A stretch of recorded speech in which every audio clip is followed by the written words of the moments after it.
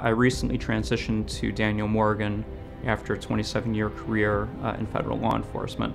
I conducted and supervised criminal and counterintelligence and counterterrorism investigations and operations, both with the Naval Criminal Investigative Service and with the Department of Homeland Security.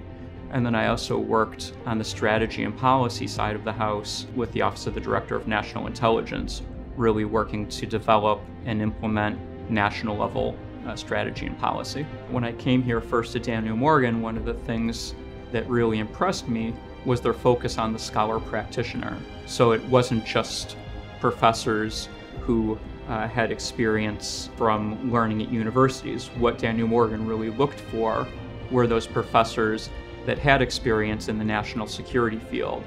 I'm able to take all of that information that I've gained and really bring that into the classroom and apply it in a practical manner. So when we're discussing theoretical concepts, I could apply that to an operation that I participated in dealing with counterterrorism in Indonesia, or dealing with a criminal operation or investigation in Sri Lanka, or dealing with force protection in the Middle East and Bahrain.